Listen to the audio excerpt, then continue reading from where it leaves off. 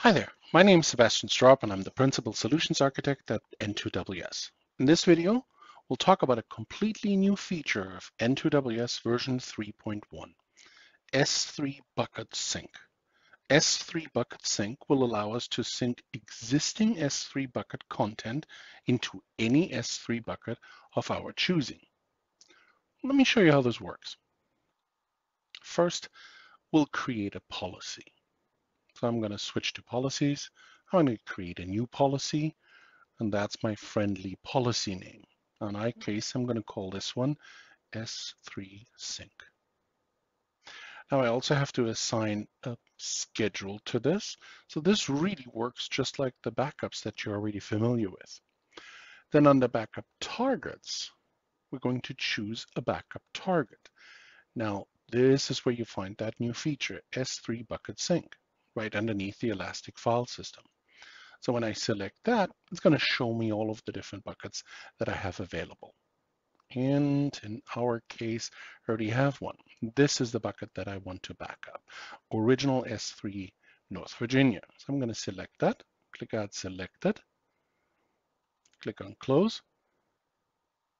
And now I still need to perform a little bit more configuration for this purpose.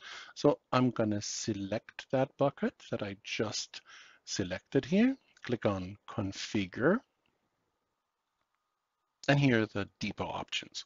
So the first is source prefix, which means I don't have to sync the entire content of the bucket. I can actually type in a specific path. So if I want to just perform a sync of a specific subfolder of that bucket, I can do that. And down here, I also have the option to do the same thing for the destination. We can choose where should this data be copied to and synced to. Now I can choose a different account. It doesn't have to be my primary account. It can also be a DR account. And I also have to choose a bucket where that data should end up. Now in my case, I already have some buckets here, and that's what I'm going to use, N2WS Backup Sync. All right. And the same thing goes for my prefix, and I also have the storage class. So which S3 storage class are we going to use for that new bucket that I already created? Now I have the choice here between standard, reduced redundancy, and standard infrequent access. And then last but not least, I also have another option right here, delete extra. As you can see, files that exist in the destination but not in the source will be deleted during sync from destination. You might not want to turn this on because this allows you to keep the extra files. So that wouldn't be a one-to-one sync. You would actually then keep additional data. So that's something to think about if that's something that you need. Then click on Apply, and then click on Save.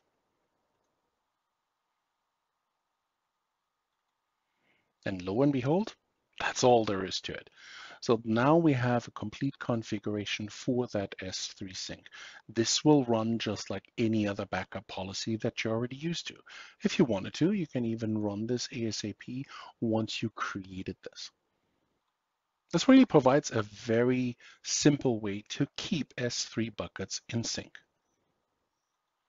Hope you found this video helpful. I hope you join me soon for the next one. Bye.